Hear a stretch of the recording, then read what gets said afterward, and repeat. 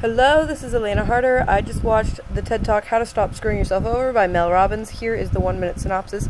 Basically, you are lazy, and if you do not follow on an impulse right away, your brain pulls an emergency brake that says, do not do this, and then you don't do anything. So, for example, I have been sitting on this couch in the beautiful space all day because the impulse energy to get up and leave the house did not happen. And so when you feel that impulse energy, the action is to take action on it right now. And that is the beautiful thing about doing a 1-minute meditation practice, is that the 1 minute is a small enough increment that you can commit to starting and going for it, and then once you're in it, the impulse to stop is actually a stronger, like another decision to make. So you start, and then you can keep going, and you can keep going, and you can keep going. But the talking yourself into 1 minute is quite a simple thing to do, and so that is beautiful. Joygasm, manifestation, because meditation should be addictive and pleasurable and fun. Mwah! Have a beautiful day.